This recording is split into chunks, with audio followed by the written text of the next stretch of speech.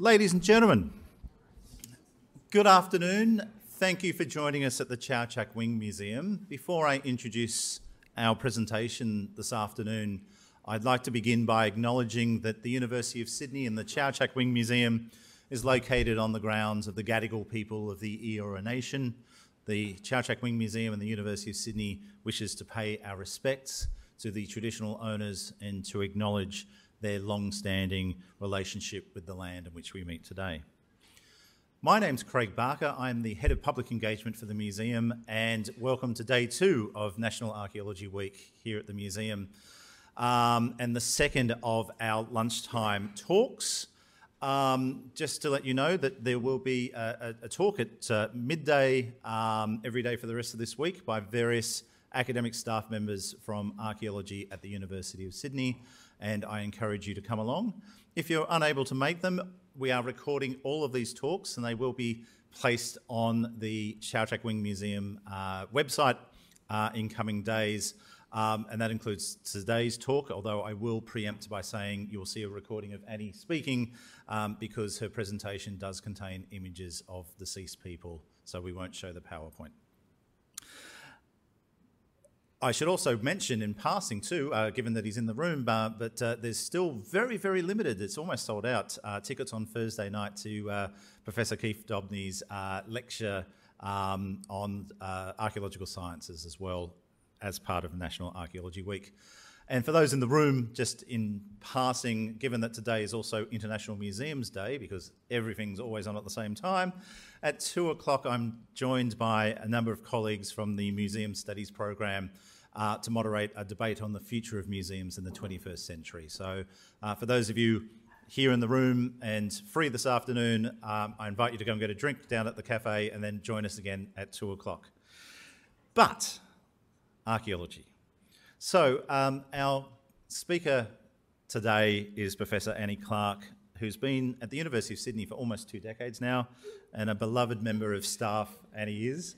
Annie is Professor of Archaeology and Heritage Studies. Prior to joining us at Sydney, she was at the Australian National University and Charles Sturt University before that. Annie's research interests are broad and include the archaeology of Arnhem Land, the archaeology of cross-cultural engagements, and particularly the relationship with colonisation, rock art and mark-making practices, ethnographic collections and objects, and of course Annie has worked with many items in the Macleay collection and with Jude Philp here on a number of ARC projects over the years. Community archaeology, which is what we will primarily hear about today, and narrative and archaeology and heritage. Annie was also one of the key drivers behind the Quarantine project, one of the major pieces of research done here on the Archaeology of Sydney by the university. But today, Annie has very kindly offered up 45 minutes of her very busy schedule to talk to us about her more recent work on an island that you've been involved in for quite some time now. Ladies and gentlemen, will you please welcome Professor Annie Clarke.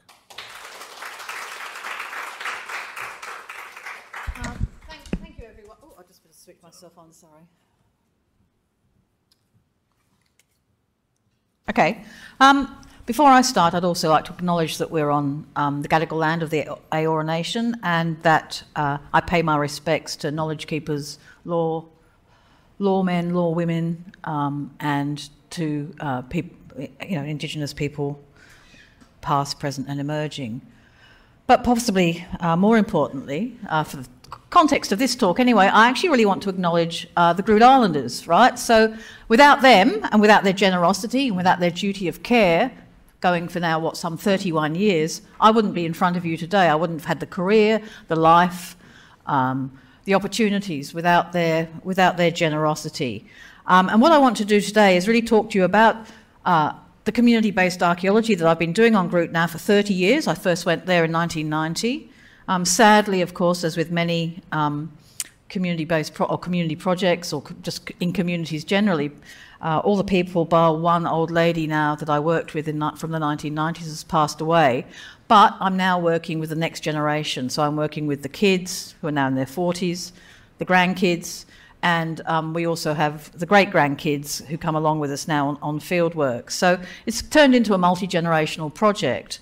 So that's been, I think, one of the really strong and important parts. And of course, over that 30-year period, things change. The way that it started out as a community-based project, it became transformed in this most recent period into a kind of community-driven project.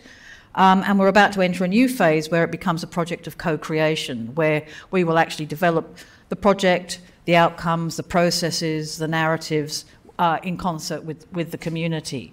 So I'm going to show some slides. And what I really want to do, more than anything, is actually introduce you to the folk that I work with, the families that I've camped and lived with now for 30 years, who ring me up and want me to help buy the Toyota because, you know, I can work the internet. You know, just in a sense, give us a flavour of that kind of process of working with people for many, many years. But I would ask, too, that nobody take phone shots while you're here, too. I have got permission to show photographs of people who've passed away from the Anindilyakwa Land Council and from the family members, but I really don't want these going further outside of this room, if that would be okay. And also, you know, the sites and the rock art that I'll show, none of it is obviously sacred, but again, they're not images that I would prefer that they stay in this room rather than further afield until we have, you know, publish them and all of that kind of thing. So, I mean, I think one of the things to think about in terms of doing community archaeology is that all archaeology, it's, you know, it can be about discovery, it can be working in the labs, but fundamentally archaeology is about relationships, and it's the kind of relationships that you create when you're in the field. It's whether it's relationships between yourself and your co-workers, but importantly, you've all got to think about that archaeology is always carried out in somebody else's back garden. You know, whether it's a very large back garden of Central Australia or a back garden of, you know, bits of Arnhem Land, or here in Sydney, you know, we're always in somebody else's, on somebody else's country or somebody else's land. And so developing those relationships across time and for the context of the project is really a really important aspect of archaeological practice. And I think as archaeologists, you know, I hope there are one or two maybe younger folk in here, kind of developing your own ethic of practice, I think, is a really key element of doing respectful archaeology and also ethical archaeology. So in a sense, that's what I'm going to try and talk about a little bit today, because the project has, over 30 years, of course, changed, and people's attitudes to things have changed. People's attitudes to photographs have changed over those 30 years. And I'm happy to, you know, if people want to ask me a question while I'm running along, please do. I'm not sure how much time we'll have to actually go through questions at the end. So I will try and introduce you to all the folks that I've worked with. So this is Groote Eylandt, big island, lots of little islands. It's an archipelago. It's in the Gulf of Carpentaria, in case anybody's geographically challenged, Keith. And it's up there in the Northern Territory. It's a maritime culture.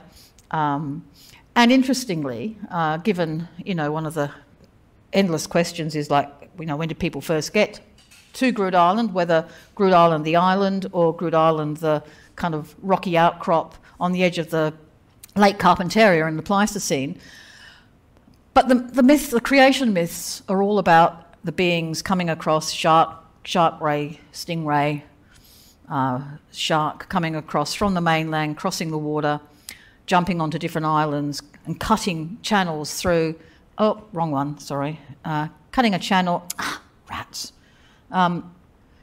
cutting a channel through the Anindilyakwa River, all through here around Central Hill. This is Yantarana, he's another important being, and coming out, creating the lake, and creating all the features. And also Yantarana, who's the ancestral being, he comes from the mainland, and he comes across the water, he jumps across, he comes to Bickerton, he goes to Connection Island, he lands here in the north of the island, and all the way along he drops his children off, and they become the rocks. And it's Yantana who actually, or Iningoyua, who actually creates the plants, the animals, the features of the landscape, and gives people the knowledge of all the food plants, the animals that you can eat, and creates that part of that really important Groote Eylandt landscape. And today, he sits here, it's an area that, you know, in English is called Central Hill. When the missionaries came, it was called Mount Ellie.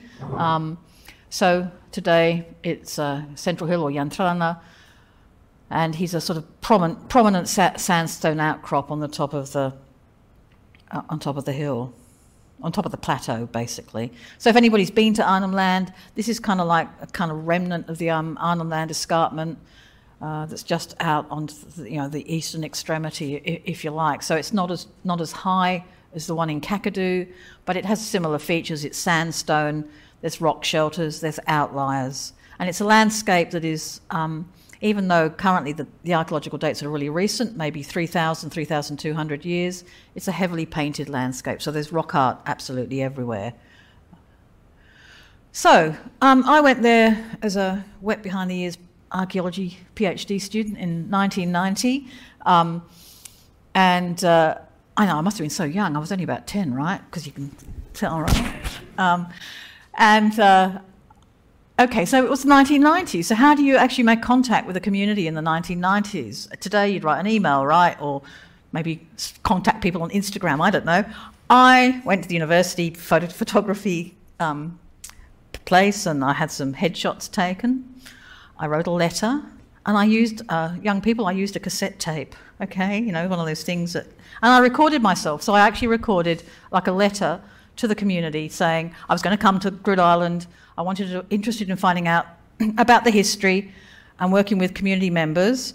And I said, I wasn't interested in taking skeletons away or working in places that I shouldn't, but I wanted to be guided by the community. And it turns out that it went to a community meeting, and it kind of caught people's interest. And so I did get the invitation to go there.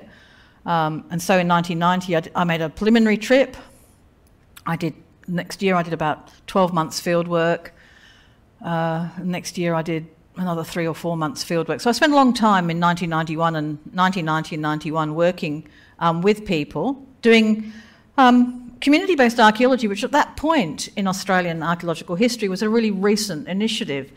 It hadn't been something that it had been developing through the 80s, in a sense that there'd been Indigenous First Nations voices kind of talking to archaeologists about the way that they practiced archaeology, about the assumptions of practice, about how you practice, the assumptions that you could go anywhere and dig or collect or survey without doing not just consultation, but actually negotiating how you did the work. You know, many people were doing consultation, but again, it's a very often in those days it was not at a kind of necessarily always a very engaged or deep level.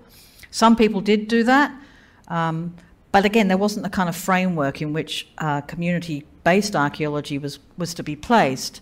And then there were a few of us who, coming out of some of those processes and debates, I think started to think about different ways of working. For me, it kind of came out of the way that people interpreted my questions about where did the old people live, what did they do, where did they camp, what did they eat, can you show me?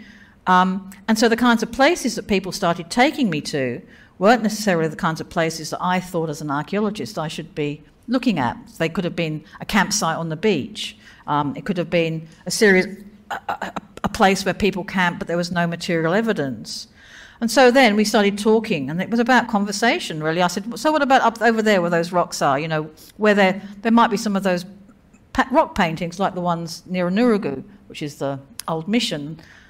And so, you know, through those kind of conversations, we ended up sort of going to places that people would tell me where the old people would live, and the places that I thought might also have a kind of place, the kind of places where you could get a deeper history beyond kind of community memory. So that kind of process was very, it just evolved as a way of going about the country, and you know, people started to get interested in going back to places because, again, people had been moved out of country and off country by the 1930s onto the mission, onto Umbakamba, and would only really go bush and often close to town on holidays or weekends, school holidays and weekends. So, you know, people going back into sort of these places was, again, I had a car, I had petrol, it worked. It had 4 tyres and 2 spare ones, which is always an advantage when you kind of do it sort of like Indigenous way, which is like with no tyres, no spare tyre, no oil or very little petrol. So, you know, I had a working car and we'd go out constantly. And so I started working with a whole range of different families.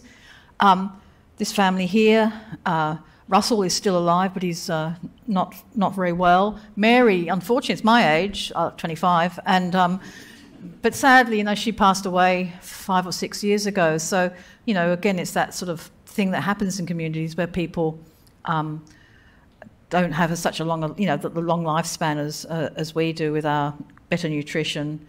And, you know, she died sadly of renal failure, which is, you know, happens quite a lot. And that's what Russell is also struggling with at the moment. But the kids, I caught up with them when I went back. But so I was there by myself. So I was very reliant, and as I said, you know, on the community to help me do that work. And people were, you know, Mary was always taking the kids out of school to come with me because the kids were back in the bush. We'd work in the morning, and then we'd go and get food, go fishing or catching shellfish or digging for yams, depending on the season. So people would help me do the excavation and do the sieving, looking at stuff, telling stories. So that's Mary and her husband Paul, both are now passed away, and then there's all the kids. And we'd go out on the weekends. So part of the thing was that if people helped me during the week, on the weekends I'd take people out to where people wanted to go and get shellfish or go fishing, go and get yams. So in a sense I was embedded in that kind of community practice as well by doing the kind of research that I did. You know, I'd often take 40 people out in the bush in various vehicles. So there's one of these camps at a place called Mangala, which I'll show a photo of in a minute. Again, this old man's passed away, but he came and worked with me. Other families, people would bring the kids out to learn, to be on country, to talk about kind of, you know, different things that their ancestors would have done. So it's Polly and Cheryl and Sheena kind of making hand stencils at one of the rock shelters. Actually, one of the ones I dug. So they've added some rock art to that. And there's this couple here, Nabby and Polly, who I kind of worked with closely. And it's now their kids and grandkids that I'm working with in the present kind of project. It's my colleague Ursula Frederick, who I've worked with there since the mid-90s. She's only 12 years old there, I think, as well. She's being taught how to make damper by Edna. And Edna and her sister Jill were both married to Claude Mamarika, and he was a senior man for Umbacumba, which is one of the major settlements. And again, they'd take us out onto their country or to Claude's country and, you know, help us do the sieving or do the excavation. The kids would join in. And so in a sense, it becomes this very much multi-generational, family-based activities. And those kind of relationships slowly build up over time. You know, you go out 2 or 3 times, and often we'd be out in the bush for 2-3 weeks at a time, or maybe 3 months occasionally. We used to camp with Nabby and Polly for 3 months at a time around a salt lake. So, you know, those kind of long-term, really engaged, embedded kind of experiences change the kind of way that you work and change the kind of way that people perhaps see you and work with you. So in those days, it was very much about me waiting till people were ready to go out. We'd negotiate how we did it, you know, where we would work, how we would do the work. Families would come and join us on weekends. So people, if they had a job in those days, people would come out and join us on the weekends. So the weekends very rarely do research. And in many ways, so that's kind of one of the ways of doing community archaeology. It's not just about hitting the landscape, hitting the archaeology, doing what's important to you. It's about doing what's important for the community in that context of doing research. And so, but over time that changed. So then, you know, when I went back in the mid-90s after finishing my PhD, I did another couple of 6-month periods, on Groote Eylandt. so people would ask me where I wanted to go, like what did I want to do this time? Are we going to go here? Are we going to go there? So those kind of dialogue and those conversations change over time. So one of the areas that we really wanted to work in was in terms of the questions that we were asking. So the research I was doing was really about contact archaeology or cross-cultural, the archaeology of cross-cultural interaction, focusing on the relationships between Macassans and the Indonesian fishermen who came to Australia, as we now know, probably from the mid-15th century, 16th century, up until 1904, when government policies changed and they were banned from coming. But they would come to Australia every wet season and come and get trepang, sea cucumbers, process them on the beach. Aboriginal people would work with them. Some Aboriginal people sailed off to Indonesia with them as well. So really intense periods of that kind of interaction and social relations of exchange.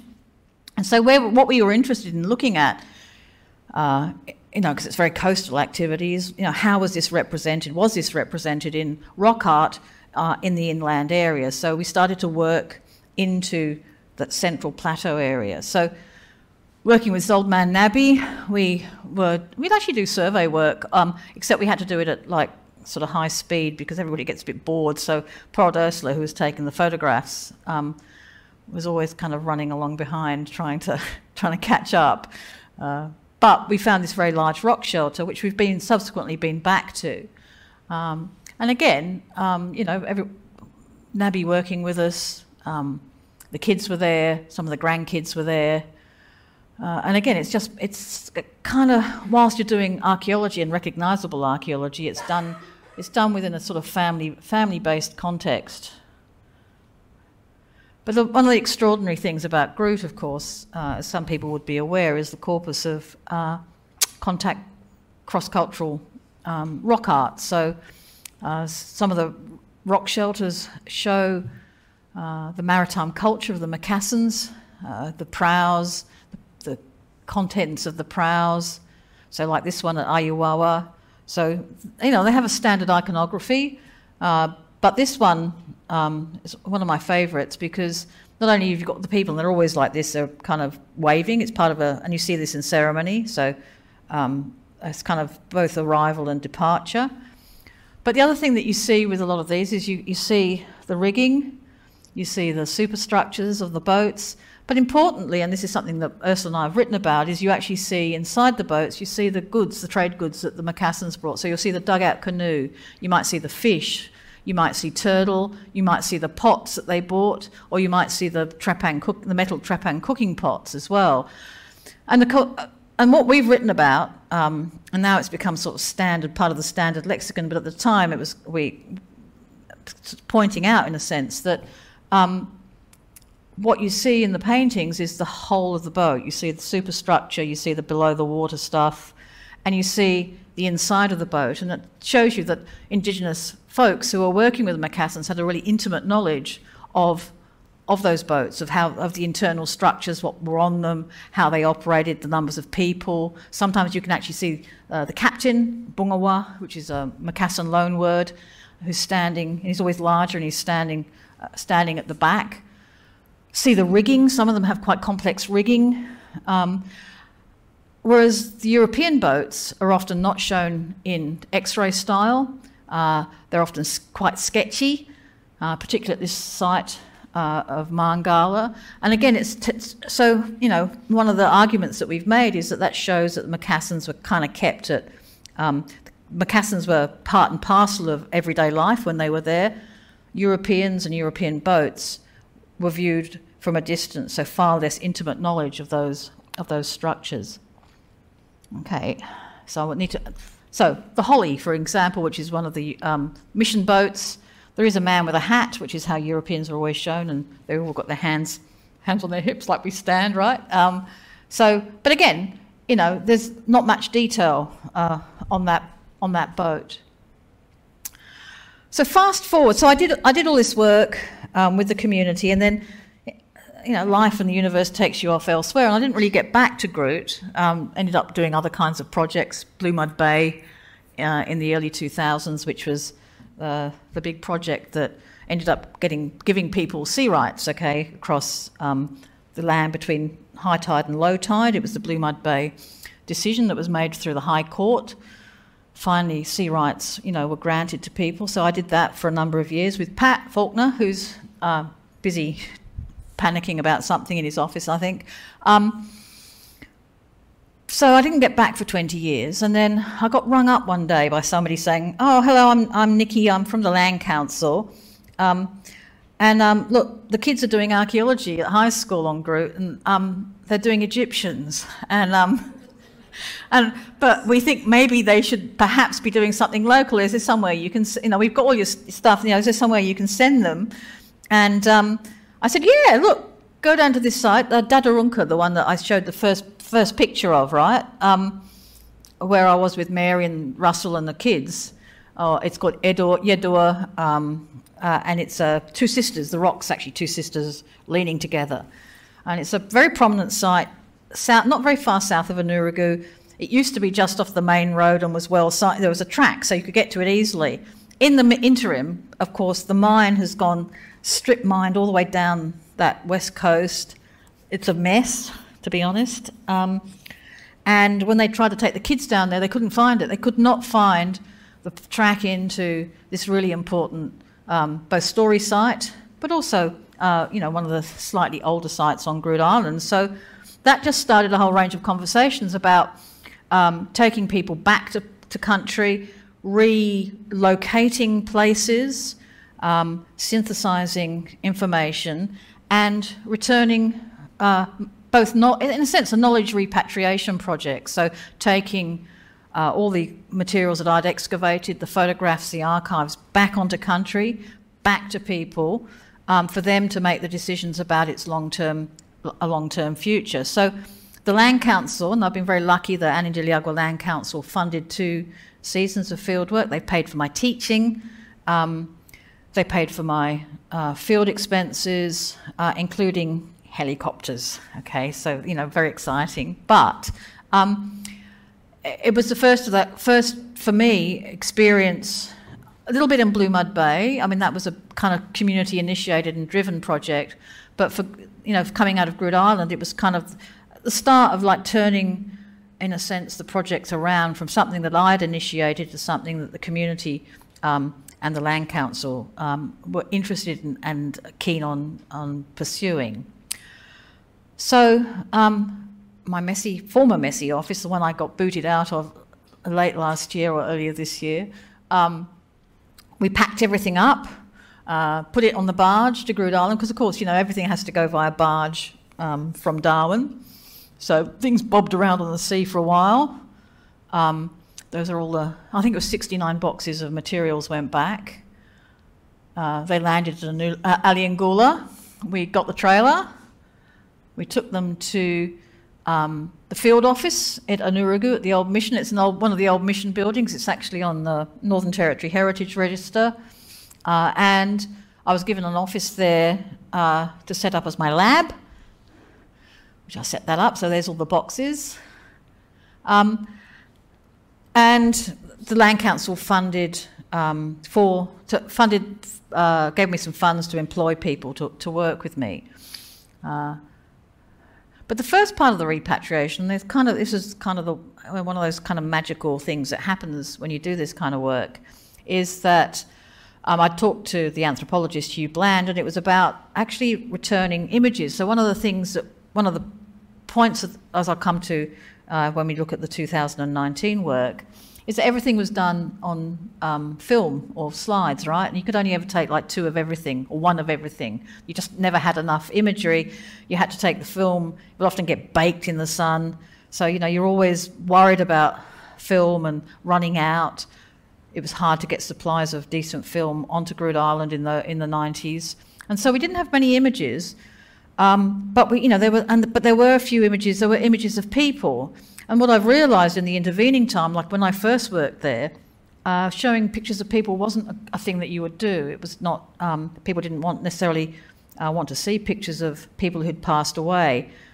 With Instagram, Snapchat, Facebook, Pinterest, you name it, people love photographs now. So the change in those 30 years is that people want photographs of their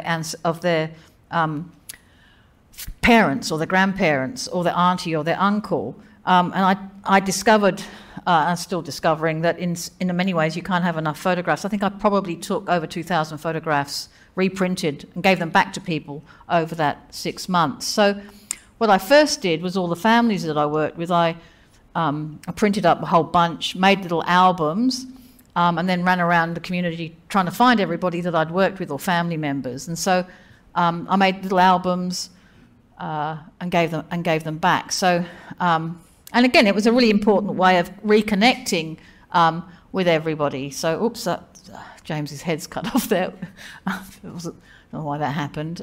But meeting Gloria again, Lily, her sister, James, her brother. And so just doing that with the photographs kind of, again, I mean, people cried, you know, to see those photographs. Other people who I'd not met before came and asked us, "You've got photographs, so that's my auntie, that's my uncle, those are my cousins, you know, can you give us those?" And of course people use them today to decorate the walls of their houses. So they've got photographs up in their bedrooms or on their lounge room walls. Then it started to be like, so the little postcard size. Can you do those ones a bit bigger? Or I'd like, you know, like I want Nabby and I want that, you know, Mum and Dad, I want them in a, I didn't say triptych, but I want, you know, 3, right? I've got to have them together, and then I want Dad on that side and Mum on that side, and I want them in this big A4 or maybe bigger.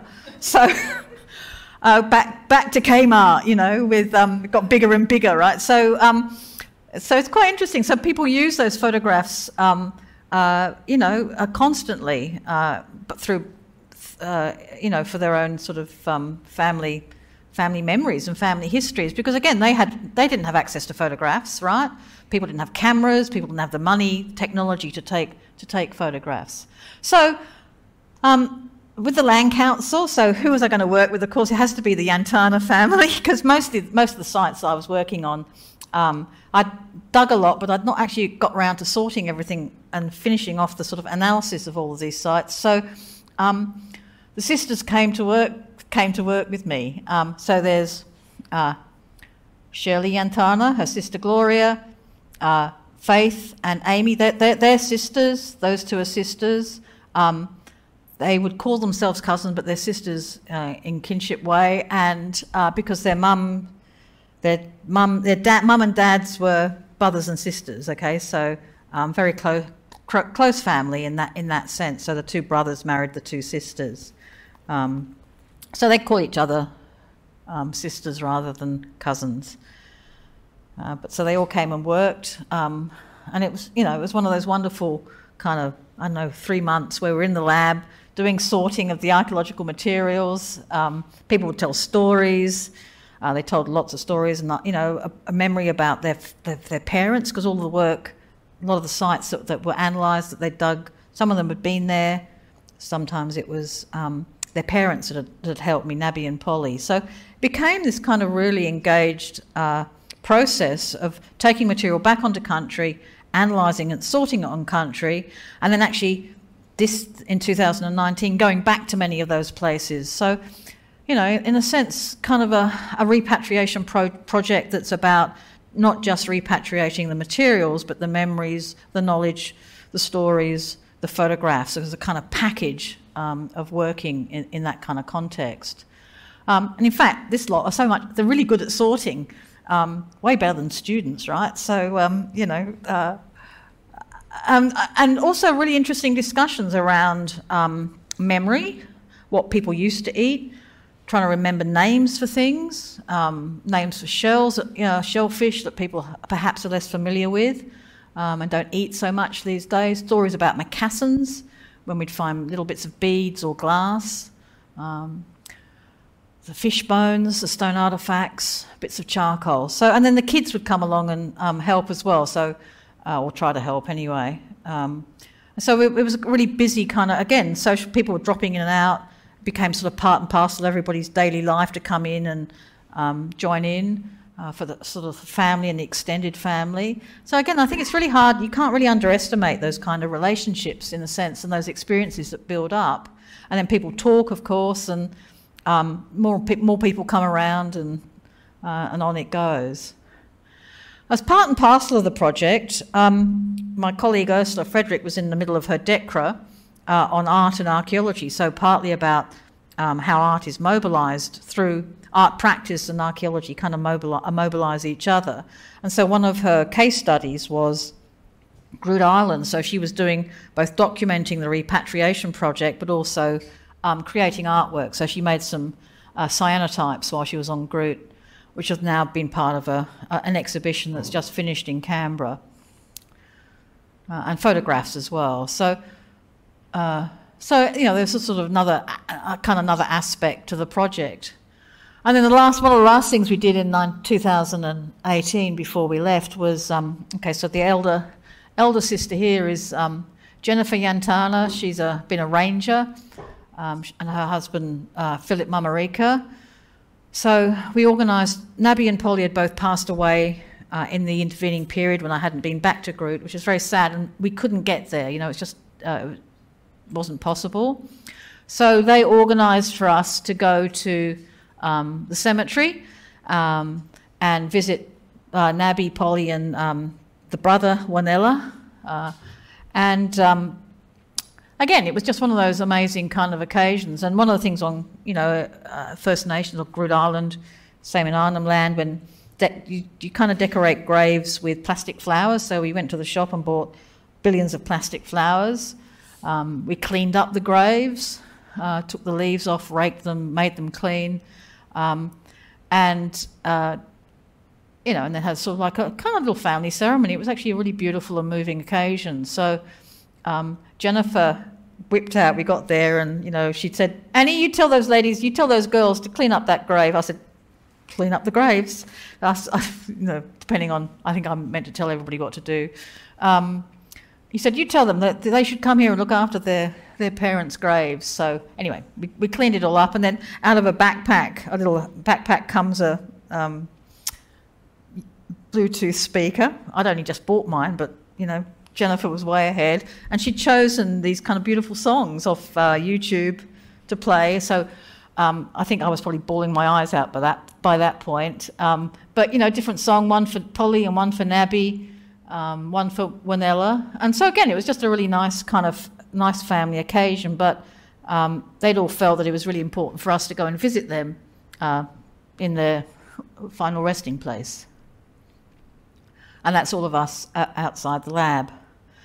And so though in 2019 went back to do field work, to continue with the sort of repatriation project, but sort of in a different context this time. This time it was about taking people back to places where we'd worked, to re-photographing in digital formats so that we actually have a bit more data. But mostly, again, about reconnecting the kids and the grandkids with the places in their country that, A, they don't go to very often, or if at all, many people hadn't been to any of these places, and to see where we'd worked and find out a little bit about the kind of work and the history that we'd done. So we were going to relocate and redocument places that we dug in the 1990s. We were going to carry out more survey work around Central Hill, partly to continue trying to find and look at where imagery of Macassan boats, you know, how far inland it goes, how far into the kind of central plateau, and what kinds of, rock art that people are, or imagery people are choosing to take into these kind of inland areas.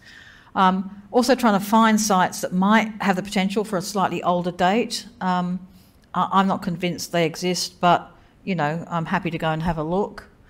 But also it was really just taking people back and engaging the younger generations in the history and sort of the idea of like looking after places, conservation of places. So we had a helicopter. So there's me, Bo, the helicopter pilot, Shirley and her sister Rebecca in the back there. And we got sort of flown all over the island, which is pretty awesome, I have to say. so we'd find a landing place, and then we'd walk through country that's like this, okay? So we had to have pink tape, so otherwise you get lost. Especially me, because I'm short. But you can see what it's like, right? It's not exactly easy to get through, right? So it's kind of thicker bush. And then when I went out with everybody to try and get there in the car, many flat tyres later, yeah, so it's pretty, it hasn't been burnt around that area. When I was with that old fella, Nabby, we burnt it, and the fire, I think, went for like 2 weeks. We watched it go across the horizon, and then he took us in the car after about a week. But for various reasons, people aren't wanting to burn through here at the moment, mostly to keep other people out. That's Clayton, who's Nabby's grandson, and we were trying to find the track that Nabby had made, like 25 years earlier. Clayton is he's a very excitable kind of guy, and he said, and this is really one of those, again, a lovely story, that he said, yeah, I was trying to find that track where that old man had been. And he said, my grandfather, and he said, and then I just there, and then I heard him, and I knew where to go, and then we did find the track, and he was so excited that he was able to sort of connect with his granddad through that experience of trying to find the old track through the bush. So this is that big site of Yinamalawalyamunja where we excavated, but we never really got enough time to record the rock art properly, so there's us, doing that. But we also took everybody back. Not many people have been able to come with us. We had one car in those days, so we brought people backwards and forwards in the helicopter to come and visit. So that's James Yantana, who's now the senior elder for the Yantana clan, and his cousin or brother Asen. They were really excited to come there, especially James, because his dad had talked to him so much about it. Jennifer and Philip came in, and they talked a lot about the site and about it being like a library. That was the analogy they used, that it contains all these stories, and it's like the images are like a library for the community. There's another site called Angwatbuna, and again, this is where Ursi and I worked with old Nabby, and so this amazing Macassan Prow, as you can see here. It's the biggest one we've seen on the island. It's got like 90 people in it. It's got 3 different masts. It's got flags.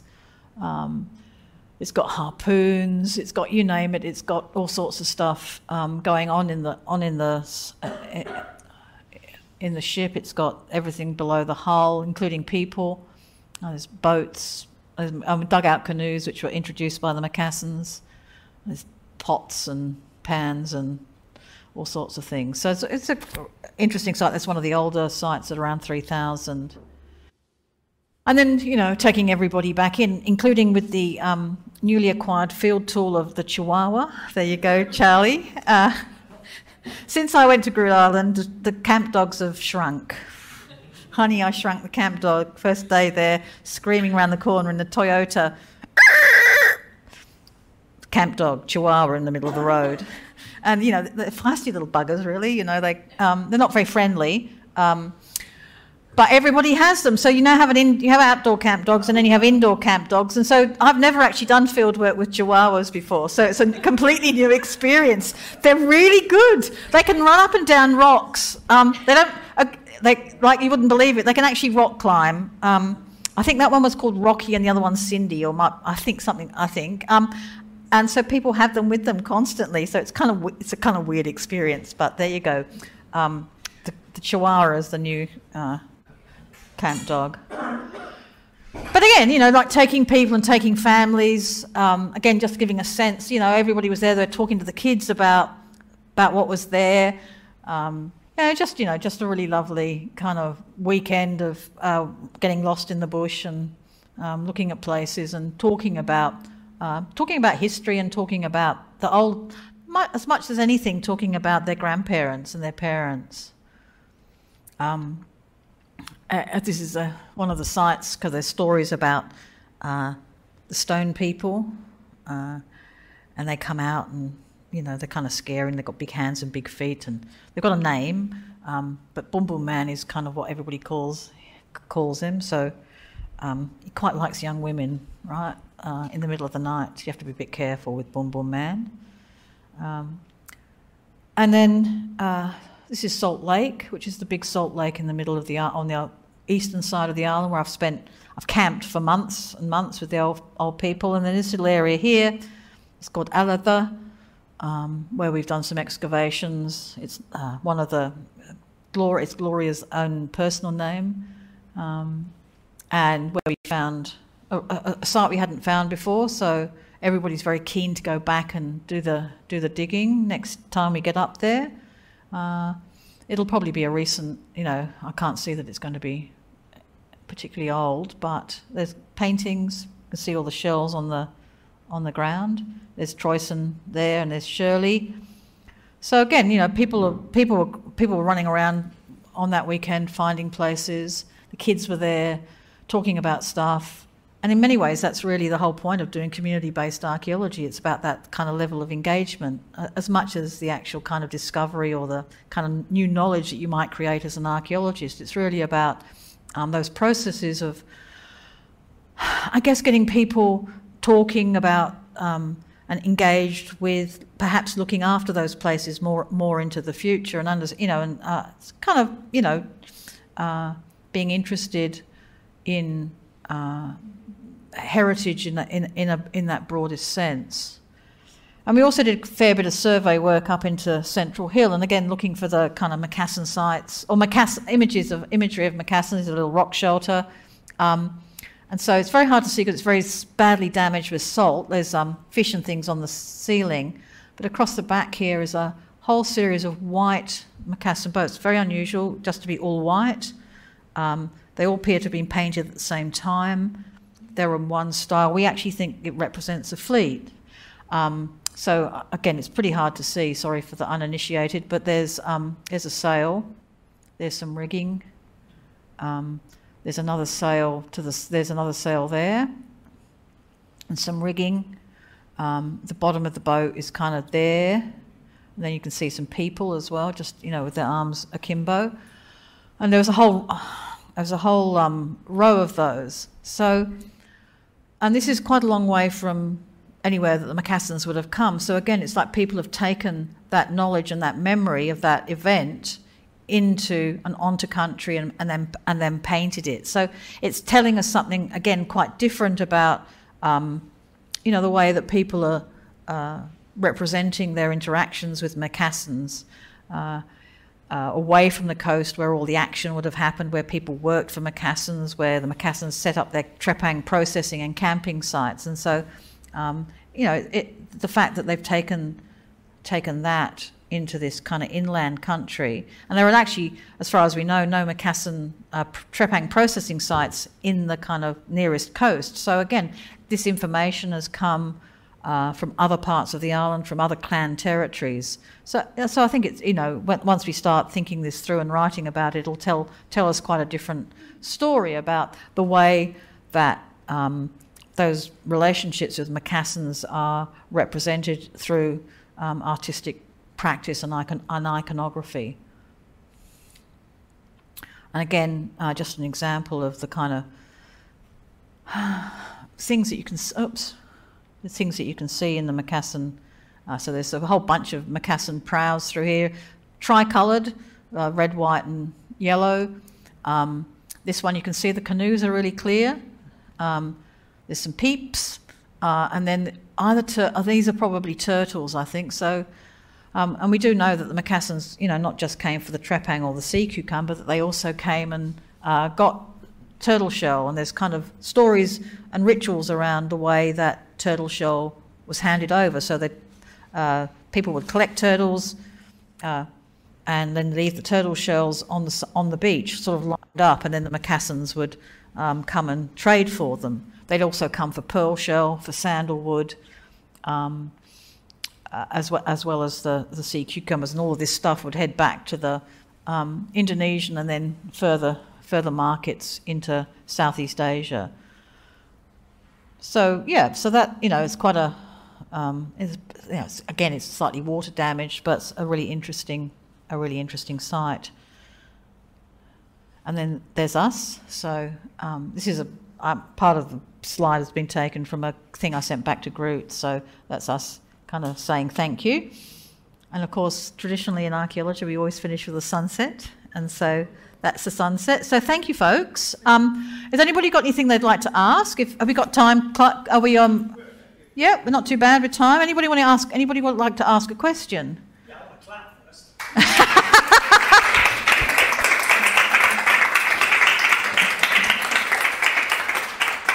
So perhaps not discovery-based in the way that we traditionally think about archaeology and, the finds and the sites and the digging, but when you're working in colonial settler countries with First Nations people, this is what you have to do, really, to create respectful relationships where you can do various kinds of archaeological research. And now I would say that because I've worked there for 30 years, I'll go and talk to James. Say, James, is it okay if we go here? And I say, I want to have a look. He said, yeah. He said, you can go. You know that that country knows you, and you work with those old people. So, absolutely, you can go. So in a sense, the kind of relationships have changed over those 30 years in terms of the kinds of ways that I'm able to work from between 1990 and 2020 odd. So we're in the process of creating a project. It's going to be bigger and Ben-Hur. It's another repatriation. It's kind of keep going with the repatriation, but in a bigger way, but also in a community-directed way, because the Land Council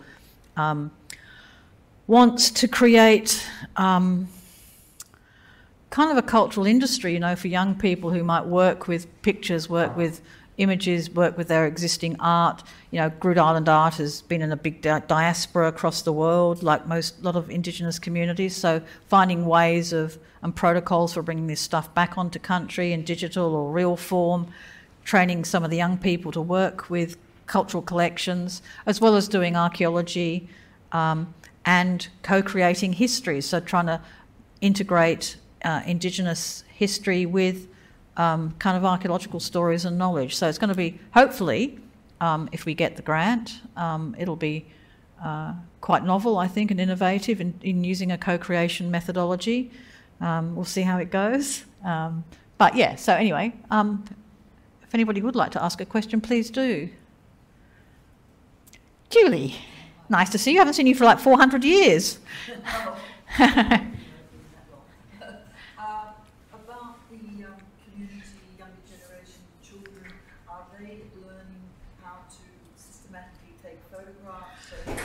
Not so much systematically. They take photographs all the time, right, if the phone is working. No, we haven't done that. That's part of the new project. That's what we'll be doing. So there haven't been kind of ranger programs where people have been doing. They've got rangers, but they do animal surveys. So people haven't really engaged in the same way with cultural sites. That will be part of what we do, is actually set some of that up if we get the funding for our next project. Yeah. So people take photographs all the time and. No, and I don't know, well, that's something will be up for negotiation to the extent to which it's done the archaeological way. That will be our job. Maybe people will take their photographs for their own purposes. Again, we'll be talking to the community about, kind of databases and systems that they would like to set up that we may not be able to set up ourselves, but at least getting the kind of materials and the resources there for people to do that. So, I'm not sure that, some people might want to do that more formal kind of work. Other people might be, develop kind of protocols around, the kinds of things that people might record when they're out, if they want to, when they're doing ranger work. But I think it'll be a kind of different approach, I think. Anybody else?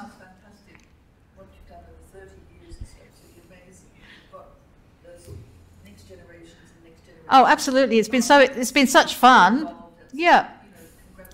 Well, thank you, Julia. I mean, look, it's been awesome fun. Clayton, who's a fantastic young man, I think, if I can get him out there, because he's an ace driver and he's Marukulu, his car, was kind of pretty fantastic to go, and he could get that car. It didn't have four-wheel drive, so he got it up and down all those creeks just by sheer guts, really, and a lot of speed, and a lot of bouncing as well, which was kind of scary to watch. But he, I think, will be somebody I'd really like to work with, because I think he's a good bushman, and they all talk about him being like that old man, and he's got those bush skills. Nabby could fix the bearings on a car on the sand dune, so he was a good bush mechanic. And, somebody who's got those kind of practical skills, I think would be good. Ben, the slightly older man, I think there was a picture of Ben. He wants to do that work. And then all the girls want to come out too. So the women that I've worked with, when they were 20 and having their first kids when I first met them, and they all want to come, and, they ring up all the time saying, "When are you coming? We miss you." So, it'll be good, when we get back and everybody leaves. The thing I always feel guilty about is everybody leaves their day jobs to come and work with me for a few months, and I always feel terrible about that. But I think people have a lot more fun out doing the stuff that we do than, working for CDP or whoever it is, yeah? So, but yeah. Anyway, any other questions while we're sitting here? Mr. Keith, Professor Keith, I should say. Oh, okay. Well, I just want to say that was fantastic. I also want to be an old person like you and having sort of been doing archaeology for I know, my back. I don't know when. It's fascinating for me, particularly coming here, and this is the part of the world I don't really know that much about in terms of its engagement in archaeology, obviously peripherally, of course, but not in terms of complexities of it. And worked in the Middle East, and then in that kind of space that we always assume was just normal. So then, nowadays, all archaeologists have done this, right? And I think the early days of that back in Europe were all about community engagement, amateurs, and professional archaeologists were going, well, this is all very well and good, but it's not real archaeology, right? And I think that the kind of combination of research, community-driven questions, and then reconnections are what we should be doing wherever we put holes in the ground, or whatever question we're asking. As you said right at the beginning, it doesn't matter whether you're in somebody's back garden or whether you're actually in a very culturally sensitive area. I worked in the thing that really transformed my view of this before I came to Australia was I worked with my institution, Aberdeen, were doing exactly the same as this in the last 6 years, 7 years. But that was based on one person in that team that had been out there for years before and was really trusted on the Bering Sea with indigenous Eskimos. That's how they wanted you when they were Eskimos. And the transformation, I was quite involved in a lot of the work there, the transformation of people's views about, they were trying to reconnect their kids to lost, this was deeper in time in terms of the archaeology of this. And they were, they started to do things like reawaken dance rituals and to start carving again, and things that were coming out of the ground in this amazing excavation. And the reason this was so amazing was because it was such fantastic preservation. Yeah. You had the whole kind of everything you never found properly, which got people very interested. And the reason they wanted the archaeologists there, even though they had a tradition of not trusting anthropologists and archaeologists, just like here, kind of, was because all this stuff was suddenly falling out into the sea, with the permafrost melting. Yeah. So this whole package of things came together, and it really convinced me that it's not just about going and finding stuff out, because me doing zoo archaeology and wanting to understand how they were hunting in the past, these old elders, we were showing them the data we had, they were basically telling us how things were, where things were. Oh no, that was because the sea ice was thin at that point in time. We really learned more about my subject than I already knew in terms of that. Yeah, I mean, I think that's absolutely the case, and I think, it's and for community. I mean, when we were doing all the sorting for those 3 or 4 months, it was really a lot of the conversation was around language, because over time languages are becoming creolised. Kids go away to school, they bring English back. everybody has been feeling that, or they're on YouTube or whatever, that the kind of purity of Anindilyakwa, which is a very difficult language, is being lost, and that the kids are speaking too much Creole, those conversations came out because people had forgotten the names for shells or shell species, and we were trying to, these are slightly unusual ones that people don't eat anymore. So at least we had a book, a dictionary that we could look stuff up, and there were pictures and things, and we had a bit of discussion around that. So it did prompt those kind of questions about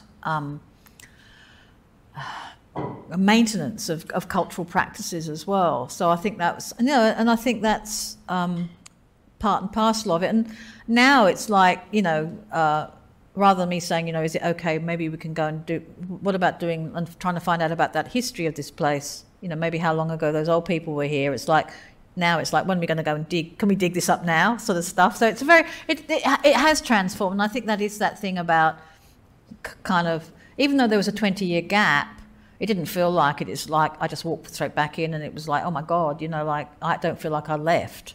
I mean, there's been some building and stuff, and as I said, the camp dogs have got smaller, but it was kind of, it's been a really powerful, for me, really powerful experience in a way.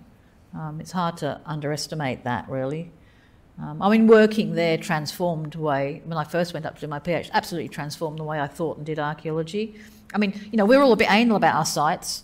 We've got to have boards around it, not step on anything, the deposit is sacrosanct. I was in this very soft sand dune digging a midden, and I hadn't noticed, but the kids had got all the shells off the top of the midden and made a castle all the way around me. So, of all they got long bums, which are Terebralia or mostly Terebralia, and so they were sort of all sticking up. And I thought, absolutely, this to me, I thought, oh, yep, people have always lived here. The kids have always made things out of shells. People have rummaged in the sand. And we kind of treat these sites with this kind of respect and like, don't touch that. That's archaeology, right? And of course it's rubbish on one level. In a sense that people have always dug holes and fossicked in the sand and rolled around in the sand and played in the sand. And yet we treat these kind of deposits with this sort of reverence that clearly was absent from the children. But no, it was so, things like that, I think, and just being out in country and learning, so learning all the time, and still learning. I wouldn't ever claim to know a goddamn thing about anything, when I'm out in country. But the main things are about learning to listen and learning how to do that kind of working within kind of cultural protocols. I could tell more stories about, being taken out of country when somebody had passed away in the middle of the night,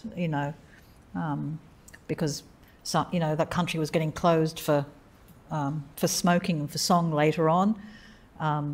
But we couldn't be there, and there were areas of the island that were closed for many years because a very senior old man had passed away. So I didn't get into Central Hill for my PhD at all, only when I went back for the postdoctoral work. So things like that, kind of really different environments in which you kind of work. But I think for me, it's helped me develop a sort of very clear ethic of practice, I guess, over time. Anyway, any other questions while we're all lurking here, or is it time to go for lunch and a small drink? Lunch and a small drink? Okay, thank you. Thank you, Annie.